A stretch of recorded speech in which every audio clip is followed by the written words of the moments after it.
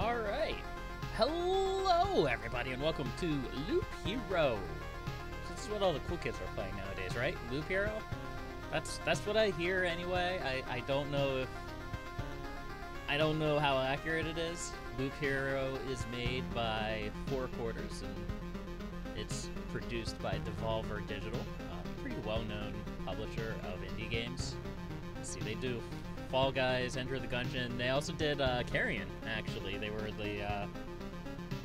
the ones who produced that. Or published that, not produced that.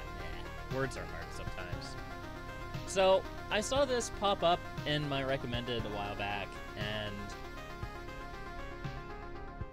of course I'm not a cool, slick, you know, fancy-haired streamer who gets all of their fancy games like a week in advance, so I had to wait.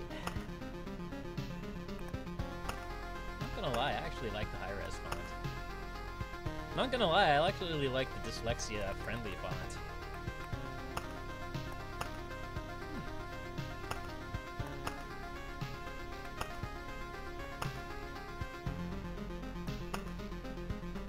What's that button? We'll stick with the high-res font for now. We'll see what happens as time goes on.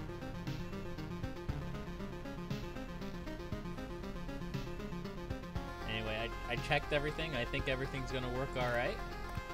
I've not played the game before, so I have an idea of what to expect. I mean, I've read the Steam page.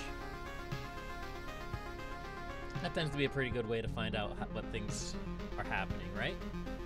But yeah, it looked interesting, and of course it got super popular because of early access.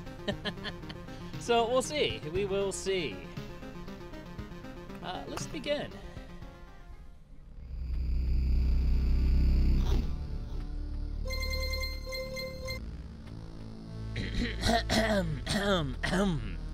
The stars in the sky are going out, one by one. But no one notices. No one can stop it. I'm racing. Oh, this is a little bit more hopeful than an ominous voice. Okay. I'm racing to the last place where there's still hope. No, that's too much. That's too much. I need to make it before it's too late. Sounds of agony will quickly fade. That's probably fine. The world will be destroyed. Even the memory of it will be gone. Even if there is absolutely no chance of bringing it all back, there will always be someone who is willing to do the impossible. In a place without space, without time, without memories. Where am I? I can't see anything except this path.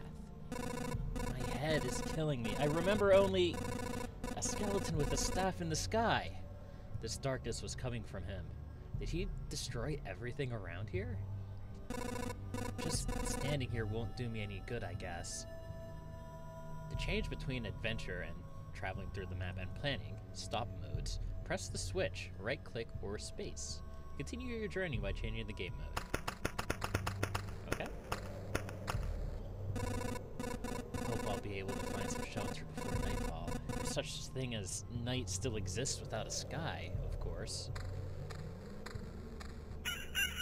Pay attention to the day bar progress at the top of the screen. New enemies usually appear at the end of the day. Okay. Bars filled with the boss of this chapter will appear on the campfire tile. Is this the campfire tile? It is the campfire tile. Heals 20% upon entering. There's absolutely nothing here except slime. 5% chance of spawning a slime once a day. And that's a slime. Okay. Pay attention to the... Yeah, I already did that. Change game modes. A living ball of slime. Quite a nuisance. They digest anything they can. Hey, I remembered this creature. I just need to freshen up my memory and everything will go back to normal. Amnesiac hero? Traveling, fighting, and most other actions are done automatically. The player can't affect them directly. Press anywhere to continue.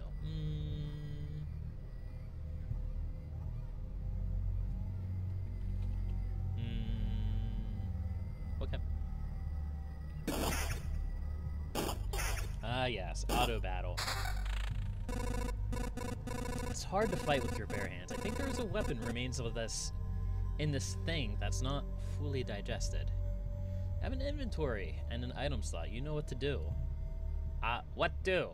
Instructions unclear. Closed out the game. Wait, can't I shield this? Okay, I'll stop playing that. I think I remember that there's a grove nearby. Are these even my memories, or do they belong to that slime? You can use cards that are left after defeating enemies to add various new objects to the map. That's what planning mode is for. Drag the card to a suitable space to remember the land. What does it do? Hold on. No. Desktop, no. Okay. A gentle rustle of leaves, a crack of dry branch. And I'm going to sneeze. Get to the end. Ooh, that was close. I almost sneezed full tilt into the mic. And a feeling of being watched. Spawns a rat wolf every 2 days. The wolf can move to an adjacent tile. Okay. Now continue your journey. Dun, dun, da da dun. Cute little pixel art. Here's your rat wolf. Oh. Living and has a... Oh, okay. Well, all dogs go to heaven, right? Forest rat wolf. I was right. Some emotional stress, a few colorful images, and a bit of adrenaline, and everything will be forgotten like a bad dream. Or remembered as a bad... Damn, it's good that nobody's listening. I'm listening! Ha ha ha! Also, are you a guy or a girl? You can get new items and cards during battle, as you've probably already noticed. Some items have unique abilities, and it's due most of the cards. By hovering over an item or card, you can inspect its properties. Equip a new weapon, and replace a new item or card on the map to continue. 3 to 5, damage to all 2. That's definitely better. Forest. A thick forest, nobody knows who or what could be lurking inside, and it makes you a bit nervous. Plus 1% to hero attack speed. Do I want to just put it wherever? Does it have to be close?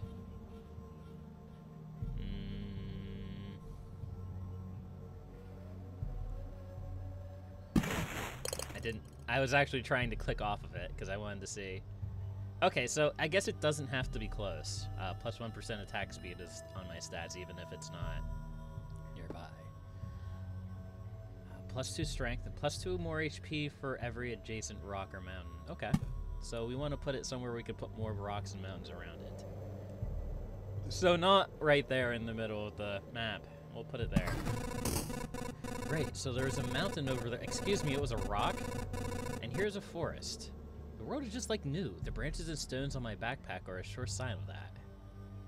Some of your actions will yield resources that you will need later on, but not right now. But that shouldn't stop you from looking at them right now. That's... weird wording, but I'll take it. Continue your journey by changing game modes. Okay. Preserved rock. Apparently untouched by the lich's curse, and thus suitable for building despite the shapelessness of the world. Stable wood. A log that somehow managed to keep its structural integrity despite the general chaos. Cool. Day's about to tick over again. I think it's time to get some rest. The game itself is a journey on a looped path. Only you will decide when it's time for the hero to return to the camp. Either you or the fangs and claws of your enemies, of course. You can retreat almost any time, but a special animation will let you know when it's safe to do so. Retreat to the camp by pressing the button below.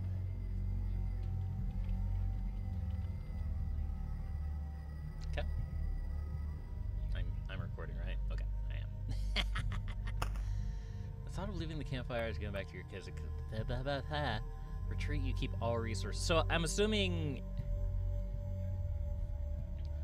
you keep all of your resources when you retreat at the camp, and you keep less resources, probably like 50% if you retreat anywhere else on the map.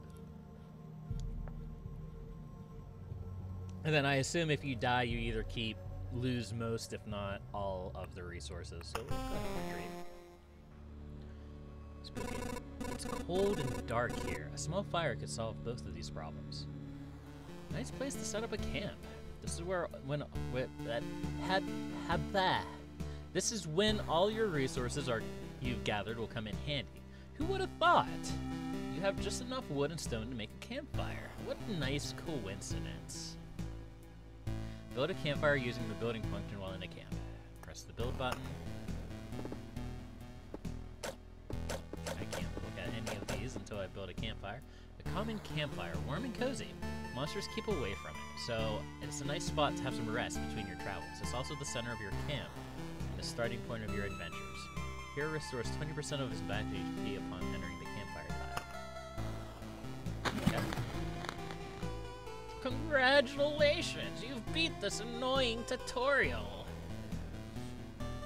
You can now start your first expedition, or not. Do as you wish. Click anywhere to complete the tutorial. Well, you heard it here first. We don't have to do any more. This is it. Game over.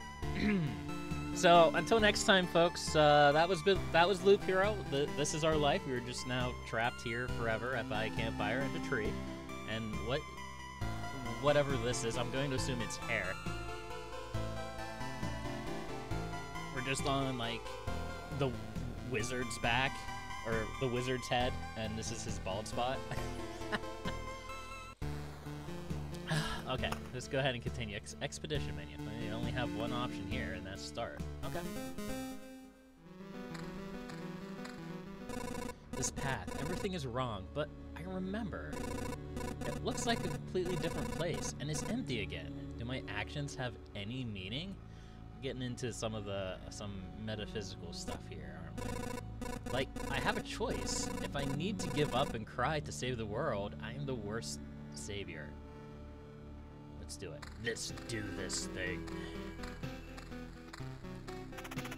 Yeah, let's kill this slime. Yeah. Believe it. It's just better because I don't have anything equipped to begin with. The meadow. Earth-covered grass with a thick carpet of grass. Earth covered with a thick carpet of grass. Nothing really interesting unless you're a cow, of course. Heals 2 HP at the start of each day. Okay. So again, this can go anywhere. It doesn't have to go next to the path.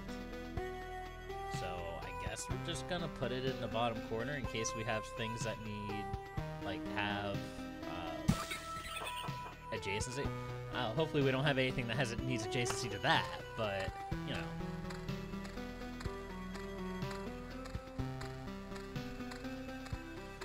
I didn't know we were playing a walking simulator. No. So far, this is fun. I like this. So we got a ration. Hello, slime. Goodbye, slime. Apparently, slimes are a liquid. You heard it here first. A grove. Okay, so we saw this before. I'm sure it matters where I place these. But I don't know how much it matters right now.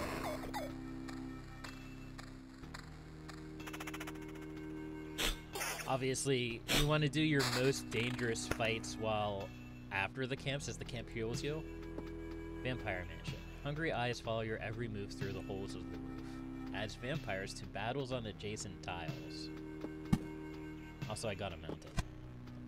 Plus 5 HP for each adjacent rock or mountain. So it's a better rock. It's like a rock, but really big. Yeah, exactly. Okay, we'll just pop that over there for now. So I guess my question right now is, what is the purpose of setting down things that just spawn enemies? Like this grove spawns a rat wolf, for example. I'm guessing it's a progression thing. Like, eventually, if you don't place anything down, the levels and experience that you get will just outpace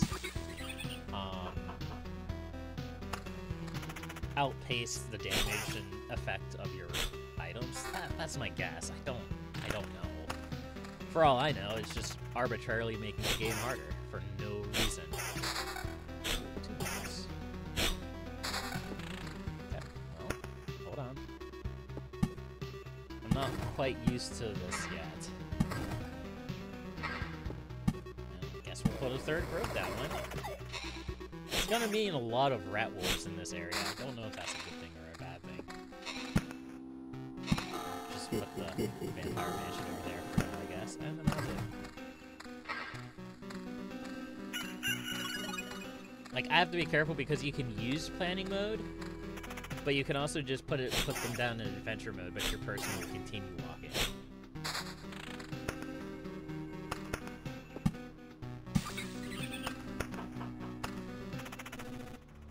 Back off, human! Oh my god, I'm not doing that voice. Blood! I want to take your blood! A vampire! Where are your lands? If your farmers need help, I would be glad to offer it. If your farmers would need help, I would be glad to offer it. No more land! No more flock! Only hundreds of years of emptiness! Blah! And hundreds of years of hunger! That's a lovely face. Triple dot. Bleh. I can't do it now. Save yourself while you still can. Bleh. I don't know how long it will be. I will be able to keep my head straight. What hundreds of years are you talking about? Your mind is so easy to trick, but you can't trick my hunger. Bleh. It demands its share. Every sip of every blood, you will go to satiate it. I am too weak, bleh, but you will help me, and I will set this crumbled world right.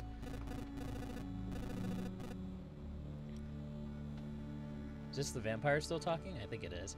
Right, I'm doing this not just for myself, but for everyone, in the name of good, blah. So be grateful for my hard work and just let me bleed you dry, blah.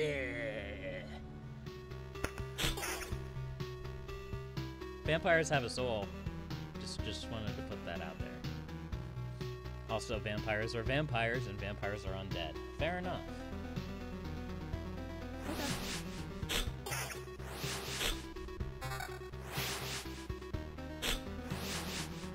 I just realized I have 3 pieces of armor and I haven't actually used any of it. Fair enough. I got a rock. Vampires often owned our lands. They kept the peace and helped our settlements to prosper. An interesting take on vampires. But this won't do it all. Now they're just pale shadows of their former selves, both physically and mentally. Apparently the blood of other creatures can't sustain them. He wasn't joking about the hunger. Even the creatures that stand near him are imbued with the power to devour someone else's life. Sounds delicious. Plus 2 more HP for every adjacent rock or mountain. No real reason not to just do that.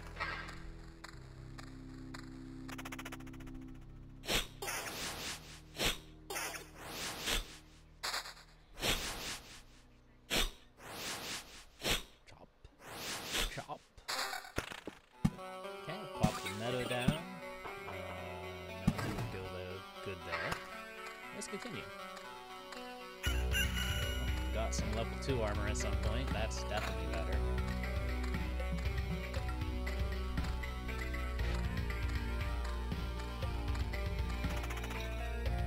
Hello, slime.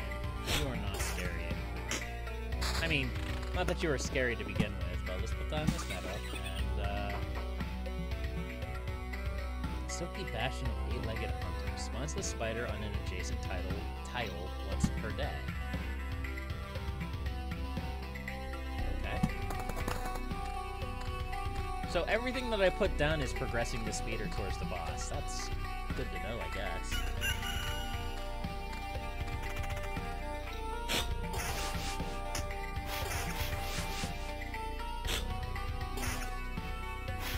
Hero plus 12% damage. Do I do more damage the more rounds go? Huh. I mean, I guess it doesn't really matter at this point. So, adjacency, does adjacency just go, like, this way? Like if I put, how do I want to word this? If I put this rock here, does adjacency mean only that one, that one, that one count, or is it like a square adjacency? I guess I could find out. So I have a rock here, plus 2 HP, plus 2 more HP for every adjacent rock or mountain. Okay, this has the same thing, and this is plus 5 HP for every adjacent rock or mountain. So actually, mountains don't give anything on their own. So I have plus 233 HP. So if I put this here, it should be adjacent to 3 rocks and mountains. So I should get plus 246, and then plus 8 for the actual plus 2 HP from the rock. I should then get plus 5, 10 for 18 total, and then plus 2 for this rock here for a total of plus 20. So I'm at 233, so this should go up to 253? 243. Okay, so that only gave me 10. So because it only gave me 10, 5, 6, 7. How's that math work?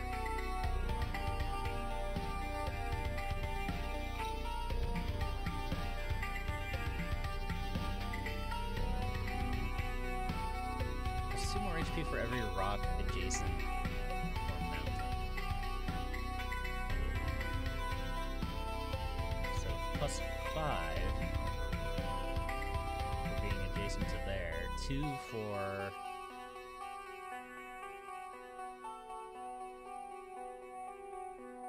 for the rock itself for 7. And then how do we get the 3 more? Plus 2 for this one being adjacent for 9.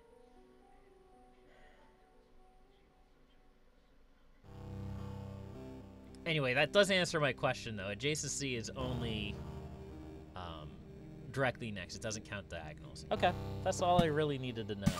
I don't know how the math worked exactly with that because it should be 9, but whatever.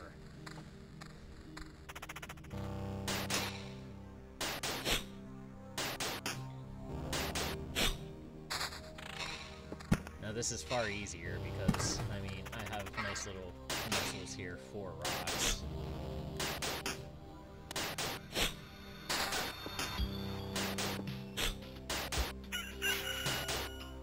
Taking a lot of damage. What does this ring do? Oh, Vampirism. I'll take that. Gives more Mac HP, but it doesn't actually give me any abilities. Not interested. Oh, Mountain Peak, a stone giant, could support the sky itself if it weren't already gone. Plus 120 HP. I wonder if that was more total than this having the rocks. Plus 5 additional HP for every adjacent mountain and rock tile, and spawns a harpy every 2 days. Okay. And Oblivion, erases any established tiles. Have I just oblivionated the Mountain Peak? I mean, I'm not going to do that. This seems like more of an emergency ability. Erases any established anything, basically. Yeah. Bit of little witch's magic. Cool.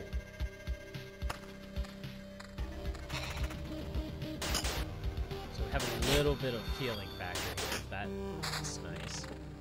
So yeah, now we're just putting rocks around the mountain. Goblin Camp. The sound of backstabbing can be heard from miles away. Spawns a goblin on adjacent tiles once every day. Appears for every mountain / rock tiles. I could just oblivion that, I guess. So, other things happen depending on how you do things. Interesting. Alright, but with that loop, there we go.